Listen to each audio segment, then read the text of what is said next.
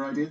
My idea is this: there'll be no past tense here, because John's career is brilliant, and his greatness is due to his courage and his foresight and his wisdom. Jim referred to it there at the end of the game. He had the wisdom to leave Manchester United when they were a top club in England, to go to Leeds United in the second division of the Championship, to believe in Don Revie, who was building a great team, which John partly led and largely led.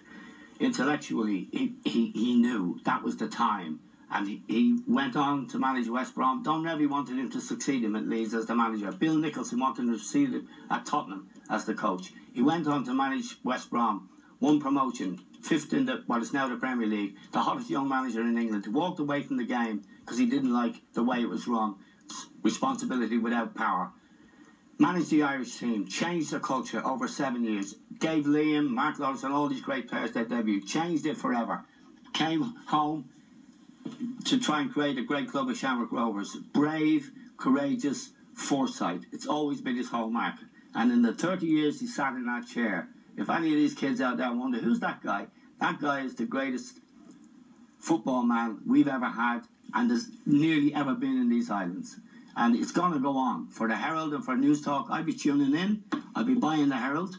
He's a great, great friend of all of us. A joy to work with. And a great, great figure in the history of Irish sport. The soccer's man. Beautifully put, beautifully put. Liam, you've known John such a